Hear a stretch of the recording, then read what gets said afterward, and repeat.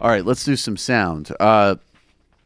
This is Sebastian Gorka looking a very... I mean, he doesn't look fully awake yet or something. He looks very kind of... He looks even for him. He always looks pretty out of it, but he looks These really... sleepy Saturday college shows. C-SPAN's bullshit. My whole career is taken off. I can do Fox now. Look at me... Washington Journal's no Lou Dobbs. No, look at me slumming at C-SPAN. No, I actually think Gorka approaches C-SPAN differently. I think he's like, see how serious I am. I'm on C-SPAN. Right. They allow black Africans through the phone lines, and I just handle them with total adroitness. I am not into tit for tat justice, and I'm like, to be honest with you, I don't really care per se about Gorka being in the country, but like, Jesus Christ, the just pure human pleasure of watching this buffoon, jackass, proto-fascist scum in one of these hits and just some ICE thugs just rush up on him and just be like, get to the ground, would just be such a delicious experience. I don't know if this is quite the next best thing, but this is pretty good. On C-SPAN, kind of like us, and unlike so many other people in the modern media environment, they are confronted with, anybody who wants to call in, and Gorka's there. He's doing his usual nonsense, and this caller Henry is not having it with him and the whole white supremacist cabal of them. We'll go to Michigan next on the Democrats line. Henry, good morning. Good morning. First of all, I'd like to try and establish some ground rules. I'd like to be allowed to make my comments without interruption by Sebastian, because these clever right-wingers, they have a way of interrupting you. So I don't know, I think Steve's in charge. Make your point. No. If I am interrupted, I'd like to be able to rebut and not be cut off. First of all, I'd like to say that, the elections in 2018 are perhaps the most consequential in our history, because we have to stop an impending dictatorship by this white supremacist, right-wing traitor. And Donald Trump, make no mistake, is a traitor, along with everybody in his orbit. Henry, why do you say he's a traitor? Okay. I'm glad you asked me that question. We have to look at his relationship with the Russians. Donald Trump is owned by the Russian oligarchs because they are the ones who funded him when U.S. banks wouldn't. They have compromising information on him. We talk about the dossier.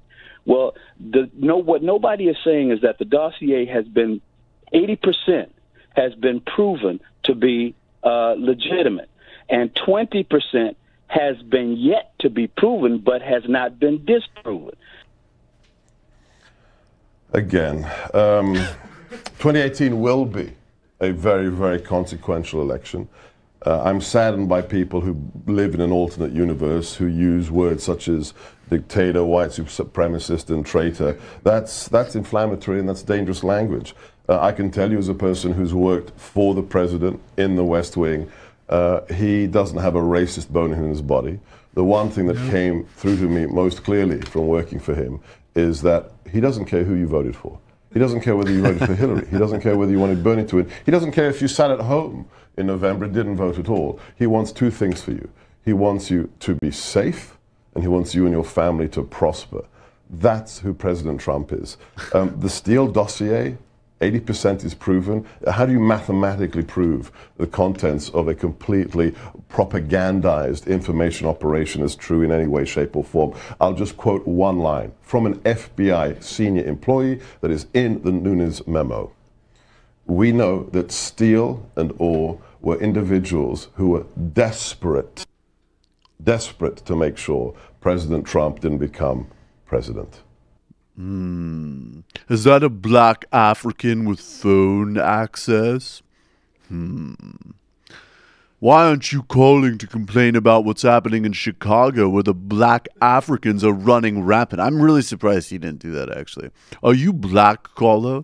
Why are you not concerned about what's happening in Chicago, which is daily carnage and Sharia, where Africans are shooting each other by the bushelful? Nothing could be. The president doesn't have a racist bone in his body, and he doesn't have an extra bone like you. No double ankle bone, caller. His defense of, like, how could you even know if it was 80% versus 90%? That's an interesting little defense of his, because, you know, the caller really should have said, well, you know, this specific thing from the dossier has been confirmed, this specific thing, rather than going through the metrics, so that he could be like, what's your methodology there? Did you count the urine on the blood that our dear leader was urinating on? Were you there when Tatiana peed on the pillow where Michelle Obama's head had rested? I think not.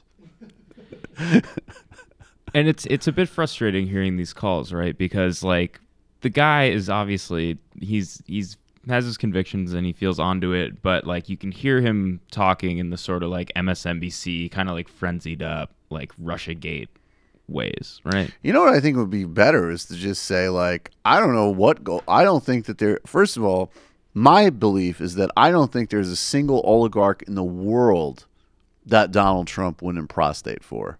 Okay? Including, I think that is one of the only things that transcends his racism. Like that joke I made about his defense of the disgusting comments he made about Haiti, being like, I landed money for Duvalier, it's totally unfair. I think that's true. I wouldn't be surprised if stories came out like, oh yeah, no, actually in the 80s they were the Duvaliers were washing some money and Trump was involved with it. That wouldn't surprise me at all. Yeah, so part of Trump's racism might be because he's just been like conditioned to see like, oh, if you're not white, you probably don't have money. Exactly. So I think that you could call up, and I don't think you have to. I think you have to say Donald Trump is of whatever oligarch is calling the shots. Mostly it's American oligarchs because that's who runs our political process.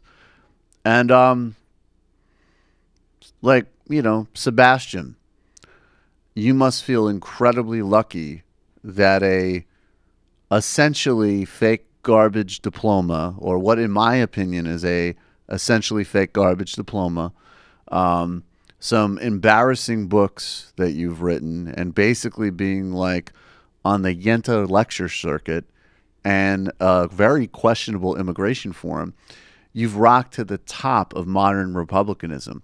Does this reflect your talent or the fact that Republicans reward bizarre, mediocre white supremacy with accents? And I'll take my question off air. Thank you.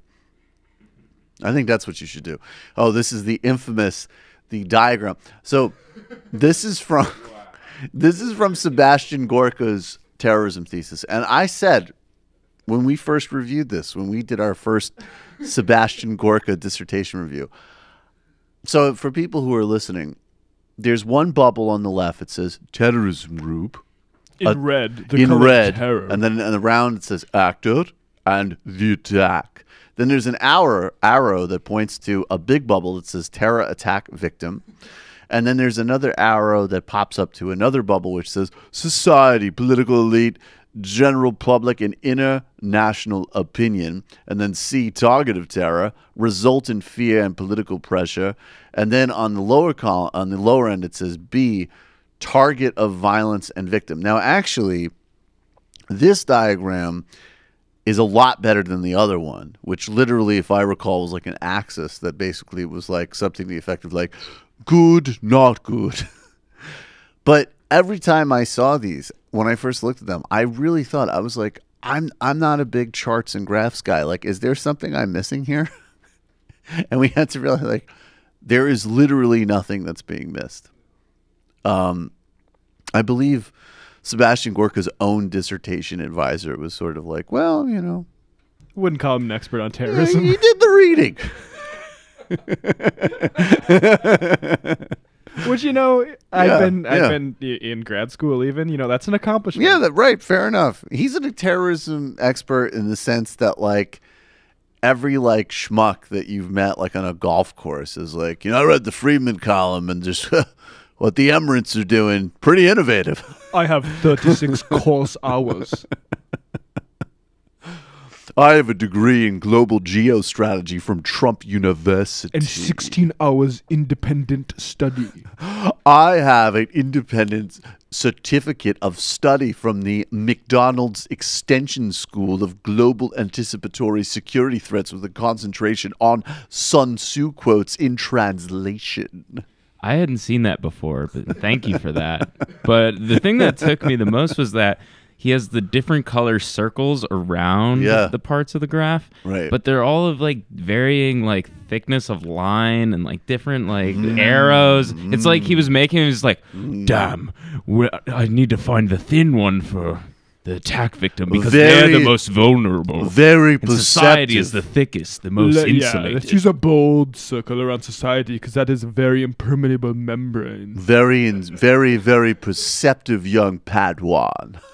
This is exactly the type of work that I did at the Hungarian Technical Extension Institute of Strategic Geostrategic. That he would be like the type of guy who would go to like the programs, like the more fake they are, the more pompous the name. Mm-hmm.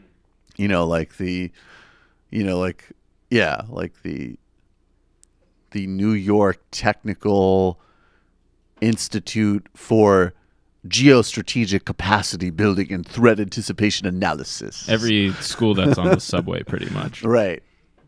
Although those schools at least teach you a goddamn trade. He's probably like the only person who went out of like extension school. It's like, yep, I now am literally a White House terrorism advisor, so go screw yourself. Society has a wider border because when you get into society, they question your credentials.